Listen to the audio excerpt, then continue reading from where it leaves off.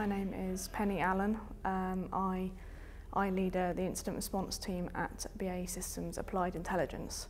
So I've spent the last 2 years leading that team and investigating advanced targeted attacks. It's only in the recent probably 10-15 years or so that people have been really making use of the internet and cybercrime and cyber attack techniques to gain the data and the ultimately political and economic advantage that they want.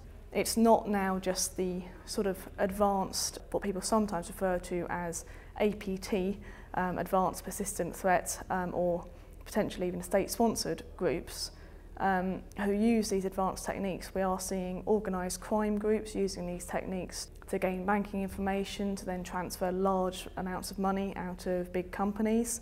We believe there's also a move to some kind of organised crime of the same type of thing, but not necessarily just pure financial theft, so being able to break into buildings, but by doing a kind of widespread theft of perhaps from a particular type of company who might hold data about people's security systems.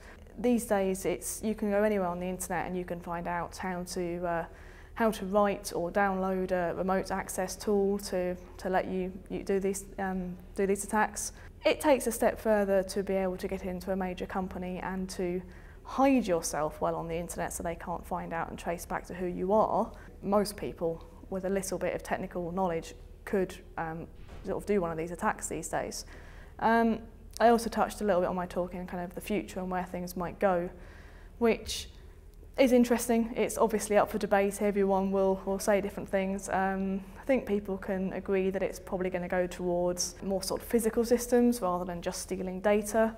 And we're going to see other groups performing these types of attacks. I think we're also going to see a move towards different techniques to get around the security as it improves. Everyone's on the internet. People have got big company networks which are all connected to the internet. They are going to become more locked down. But attackers who are suitably motivated will always find a way around those lockdowns.